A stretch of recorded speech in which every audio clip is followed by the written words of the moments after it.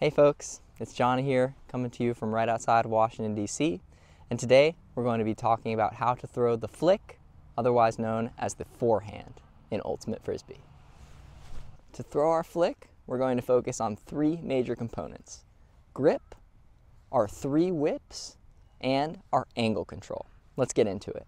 In terms of a grip, the best way to do it is to make an L with two fingers forming the vertical line in the L and your thumb forming the horizontal line. You're going to put this on the disc like so that your two fingers underneath are just about grasping the edge and your thumb is pressing into the rings on top. The importance here in thinking about our thumb is that the flight rings were made to be malleable. And what that means is when we press in, we should be making a little bit of a dimple.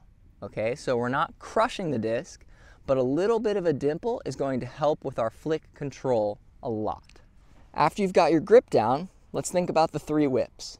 So each part of our body that we use to throw the flick can be thought of as a whip or a mini flick in itself. The first is going to be our wrist, this motion. The second is going to be our arm and elbow, that motion.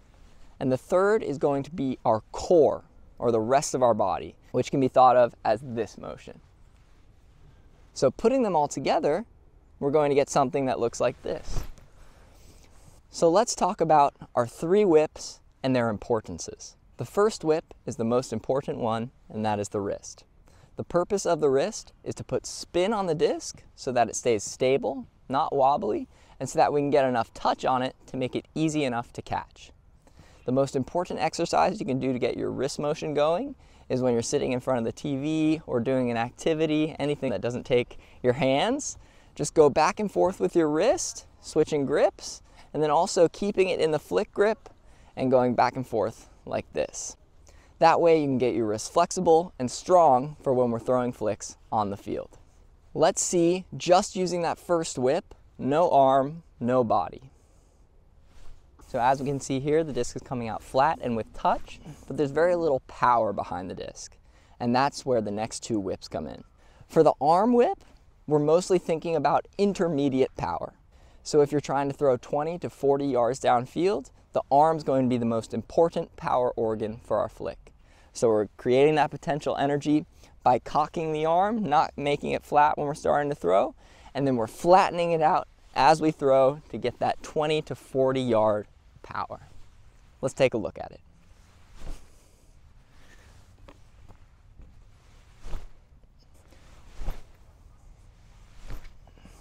The third and final whip is, of course, the rest of our body, specifically focusing on our core. Our body is going to whip around and really help us get to that 40 to 70 yard range, or even farther if you're talking about some of the best throwers in the game. And so we're thinking about our wrist still, we're thinking about our arm still, but now we're working in the twist of our core, like we're uncorking a bottle, or I should say screwing off a bottle top. Also, some throwers like to work their leg motion in, just a little back and forth, or even just picking it up and putting it down. Can get a little bit more power on the throw. Now it's important when you're throwing long and using all three of your whips to not get lost in the amount of power you want to put behind the disc. So if we're thinking of it as Wii Golf, right? If anyone's ever played Wii Golf, there is a power range, and if you just swing wildly as hard as you can, it goes up in the power range all the way through the top and swings back and forth, and your golf ball goes somewhere off the course, off the beaten track. And so we want to throw at about 80% of what we think we can to try to get the best results on our throw. Using all three whips, the wrist, the arm, and the core, and only throwing about 80% of what we think we can.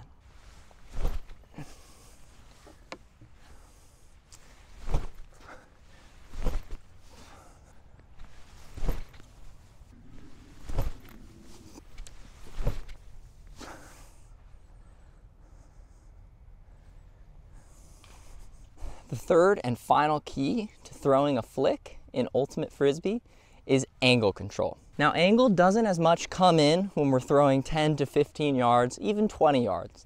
A nice flat sweeping it off the table angle is going to get you there, okay? But when we're throwing hucks or away shots or throws that we want to have 3 patterns of flight, and what I mean by that is starting out inside out, going to flat, and then finishing outside in for a nice flight path, we are going to want to really focus on the angle of that disc at the release. Essentially, the best way to think about this is the more power you're putting into your throw, the more of an inside-out angle you want to start on. Now, the reason I say that is because the disc's natural tendency is to turn over outside in. So if I were to just throw this flat throw as hard as I could, as far as I could, it would turn over and hit the ground like that.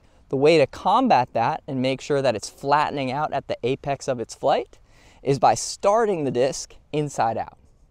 Now, if I'm throwing as far as I possibly can into a big headwind, I might even start it even more inside out. But that's the angle and the power that you'll have to experiment as you're throwing farther and farther distances. Let's try it out. Here are a couple examples of throws without angle that start flat and turn over as their natural tendency.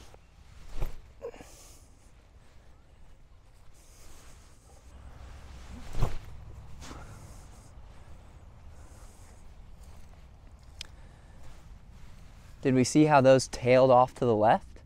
Now let's try a couple with some inside out angle on the release.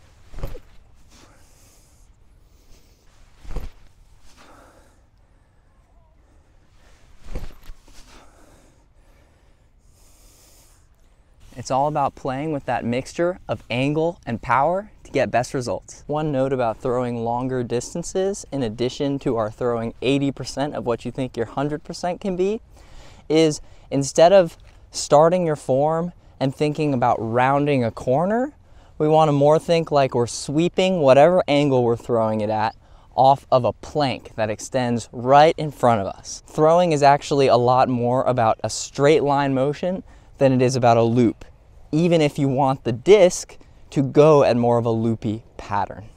Let's take a look at a couple full power reps while we're putting everything together. Our grip, our 3 whips, and our angle control.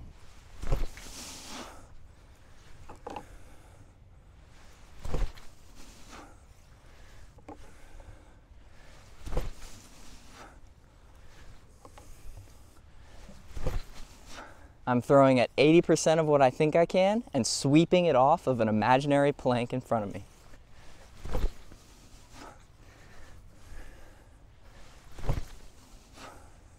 That's it for me today on how to throw a flick.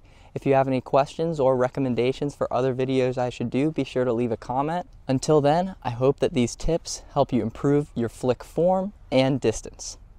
Peace.